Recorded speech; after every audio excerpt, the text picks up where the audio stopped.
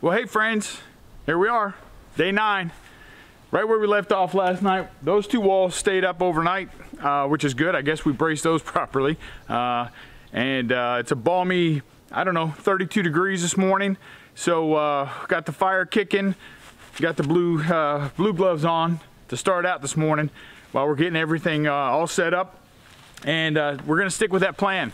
So that far 24-foot east wall, we already framed out that door like we talked about yesterday. I think we're gonna wait to frame out those panes of glass till after we stand up the wall, just so when Sean comes back, she can kind of pick where she wants them. And the what am I trying to say? Sense of urgency, because I need Trip to help me get this wall up, this front wall, the west wall, which is going to take a little more time because we're going to have 3 windows and a door in this west wall. So it's going to take a little bit of time for me to do all that math and figure out where that is, and then for us to get that stood up. So I really need him here to help me do that west wall. So yeah, we're going to kind of waste a little lumber on the east wall just so we can get the west wall done. So enough of me jabbering. Get yourself something warm to drink. It's coffee for me this morning. Like I said, it's cold. Some of my fingers are still cold even inside these gloves. And enough of me jabbering. Let's get to work. Let's get to busy.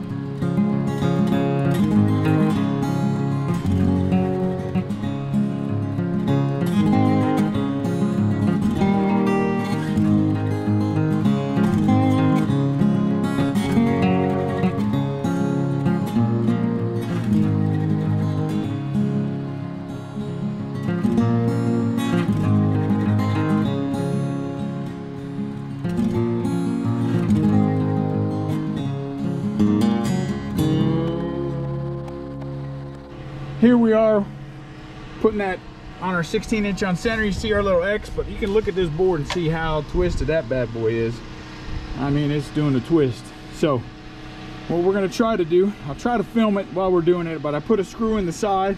I'm going to use the hammer to try to untwist it, and then Trip's going to take the nail gun and try to nail it in place, and then we're going to have to do the same thing on the next board too. They got a little twisty in them, so let's see how this works. So go there, I'm gonna put my knee on top, and I'm gonna untwist right there. Got it lined up. Step on that top board, Trip. This board? Yep, there you go, step there. There you go, now go ahead and nail that in place.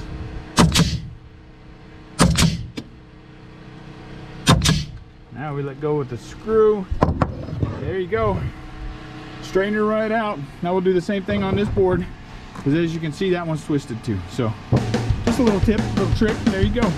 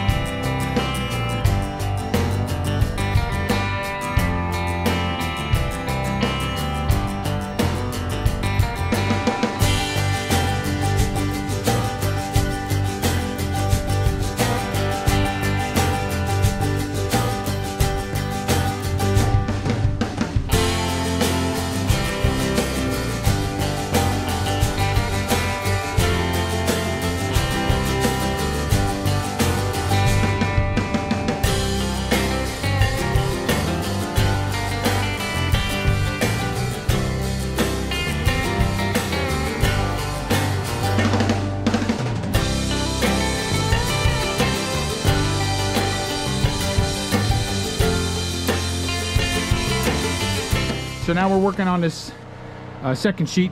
Trips on that back wall. We're still on that east wall. Right here's where that door is going to go, and essentially all but about 6 inches on this side is going to get cut off for that door. So what we're doing is Trip's just going to secure that corner and that other corner down with some screws. We're going to continue to get the rest of these sheets lined up.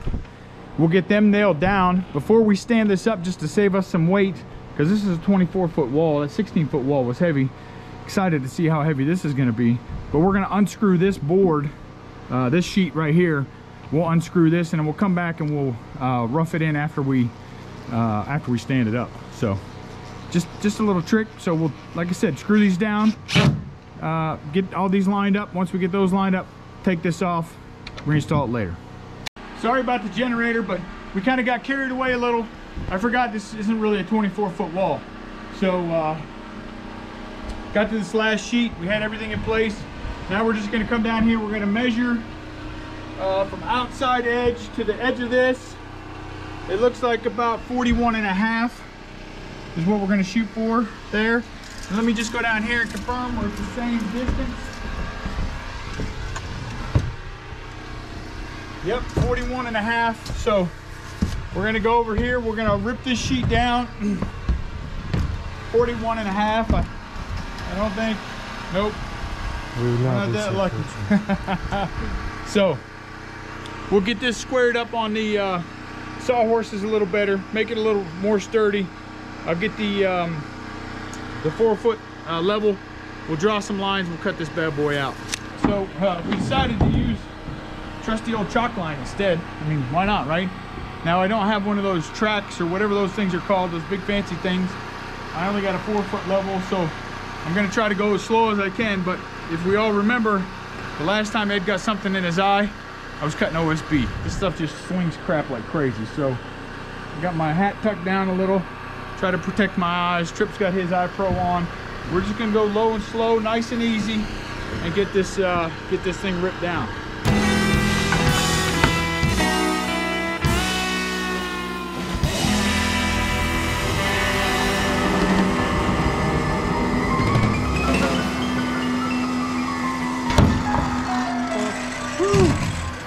That's pretty close. Let's check it now and see. Well, we're 41 3/8. I cut a little short, but that's okay. I think we'll be okay.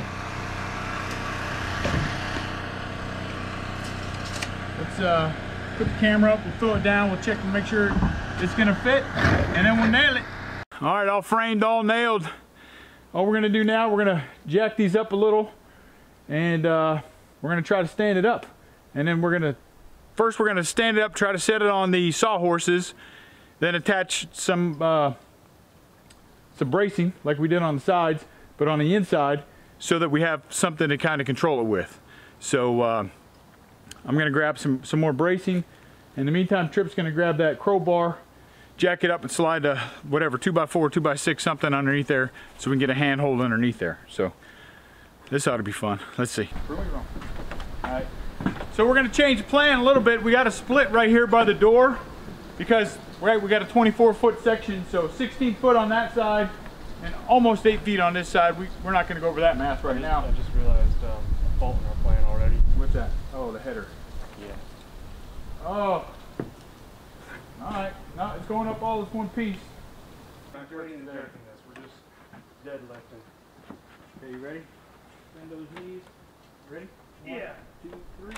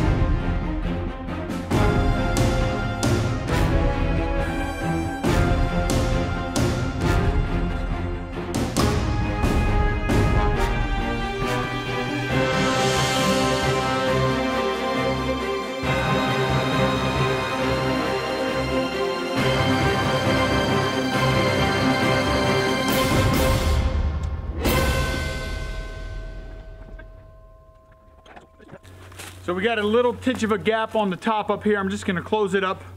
And the top of that's out of level. I mean, we're talking about a 1/2 inch on that end. And then while I'm up there, I'm probably gonna put some bracing across the top there too. So, get it dialed in.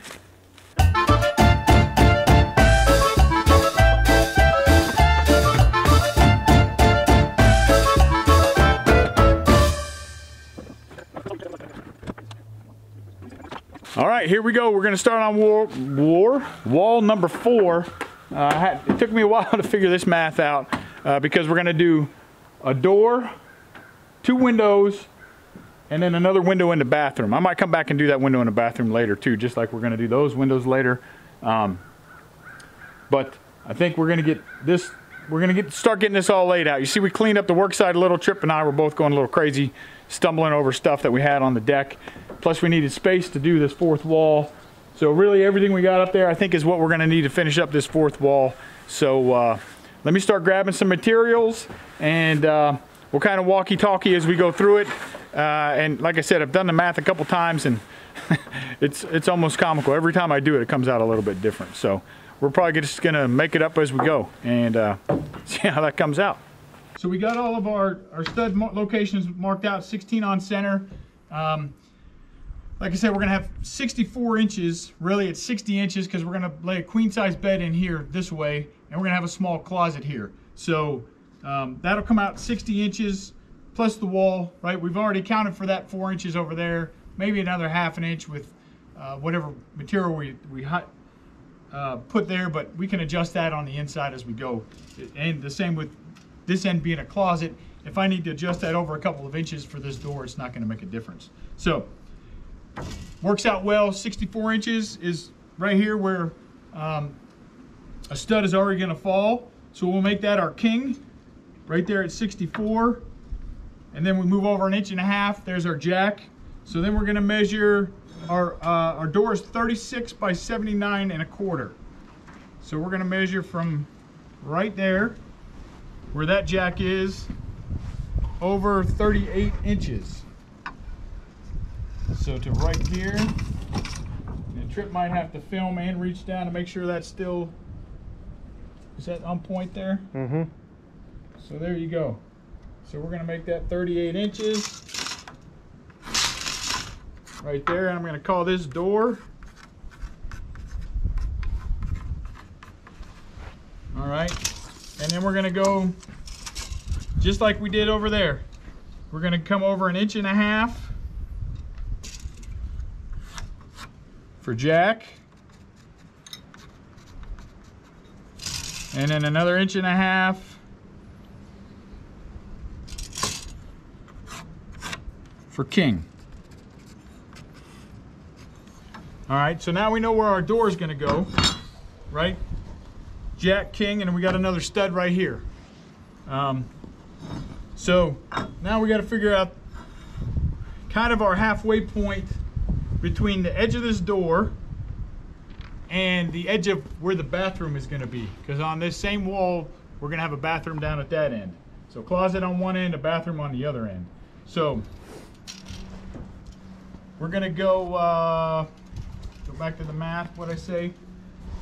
We're 76 inches for the bathroom from this wall. Okay, so the bathroom itself is gonna be 6 feet. And then we're gonna have a wall here closing off the front of the bathroom, right? So 76-inch mark right here, coming from that side. So I'm just gonna make a line here so I know this is bathroom.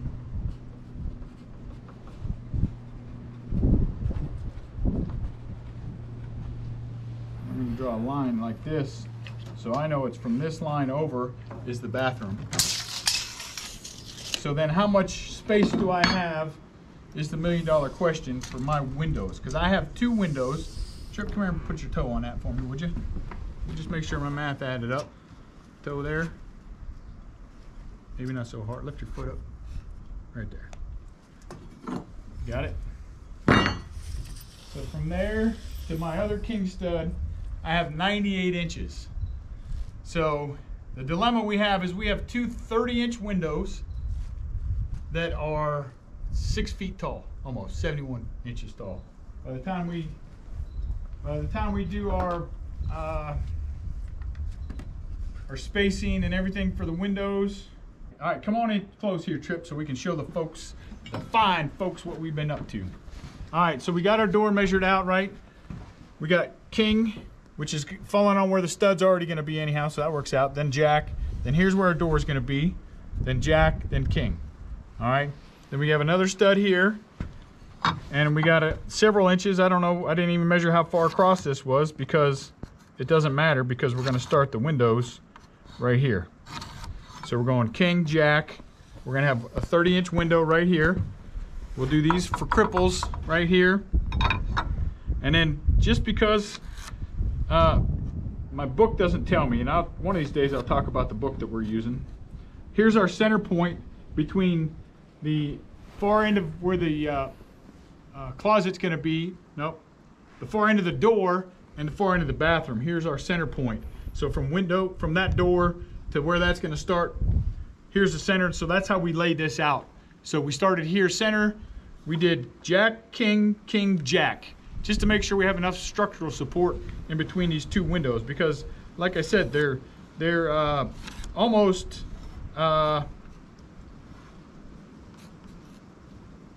almost 6 feet tall.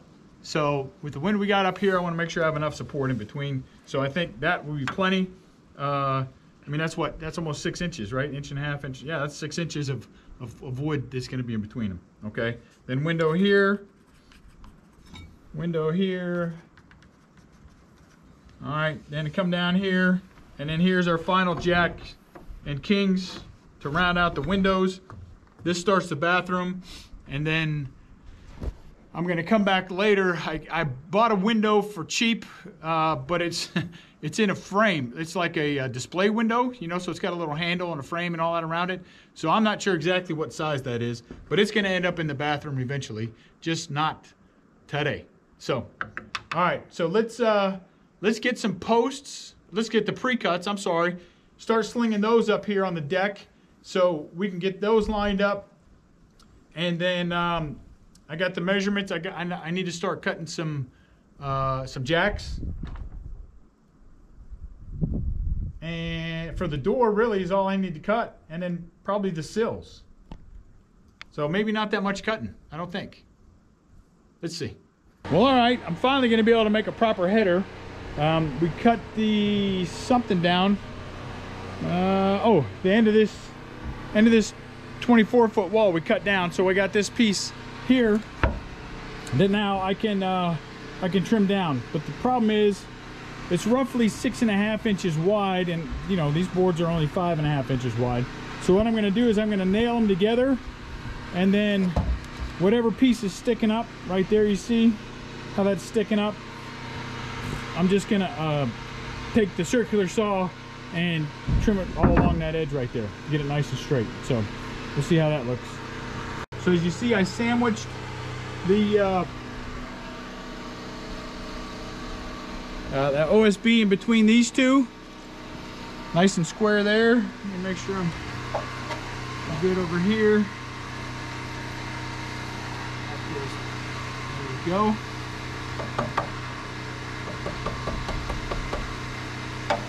All right, and I'm gonna just nail this in that W pattern we talked about earlier.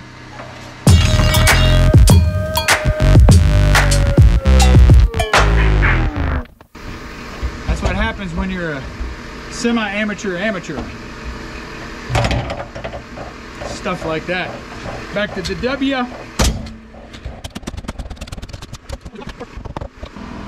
I'm gonna just let this drop all the way down the circular saw as low as it can go. But as you can see, it won't go deep enough for me to hit anything other than the board below it. So I'm just gonna scrape along this and level it up. Thank you, Trip.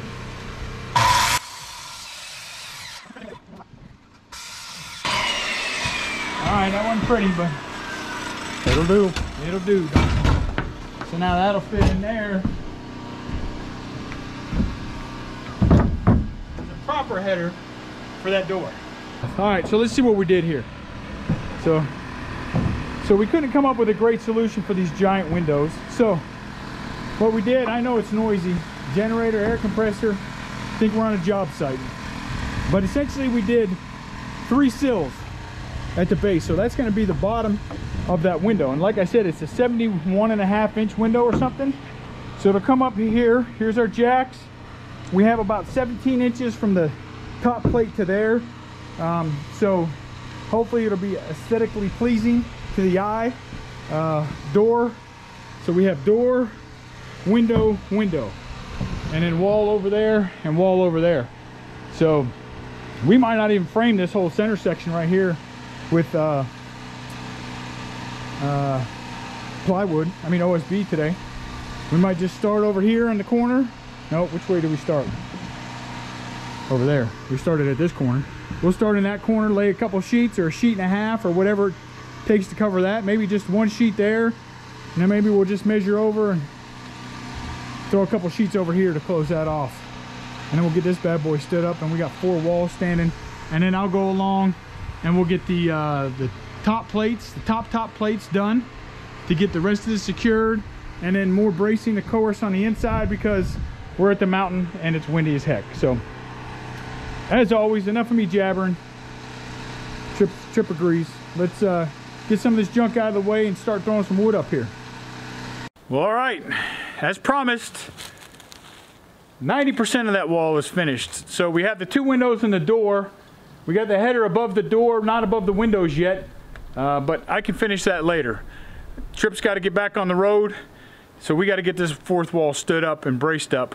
So let's hit the drum roll and let's see if we can get this bad boy up and level and square it off, and then I'll spend the rest of the afternoon bracing everything off and finishing up the top plate. So let's stand up this 4th wall. All right, here goes nothing. Wall number 4. We'll try to do it just like before, where we squatted up to the sawhorses. Then I'll screw in the bracing, then we'll finish it up the rest of the way. All right, you ready, buddy? Yeah, buddy. 1, 2, 3.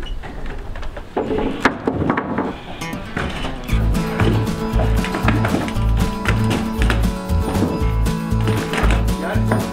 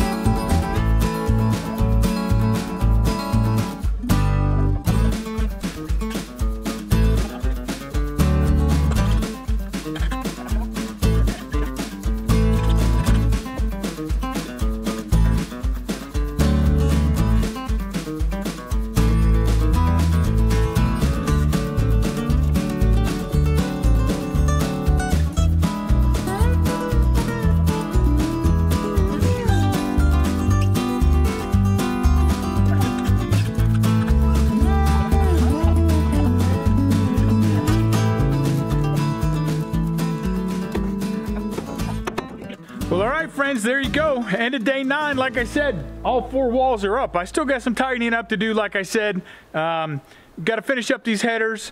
I got to do the top plates. So essentially what those are going to do is, right, these long walls are inside the short walls. So the top plates are going to be longer. So they'll overlap on the walls to help give it more stability. But everything's level, everything's plumb. We're all set.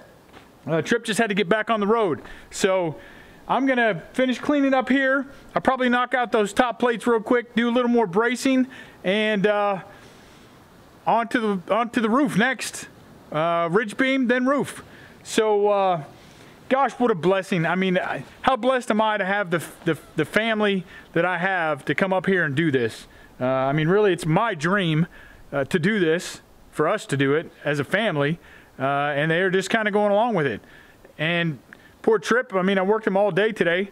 We worked for probably 6 hours straight and didn't stop to eat. We took a couple breaks, but didn't eat. You know, I gave him a handful of meat and stuff on the way out, and some snacks.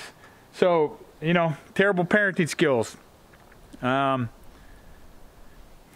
knows, you know? I think it'll be worth it, though, when he looks back in 30 years and says, yep, I did that.